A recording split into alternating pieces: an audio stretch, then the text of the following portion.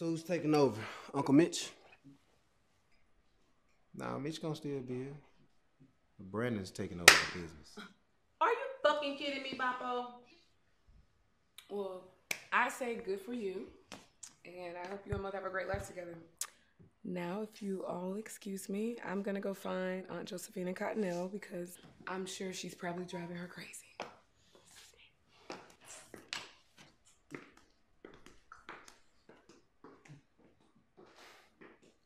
Why Brandon?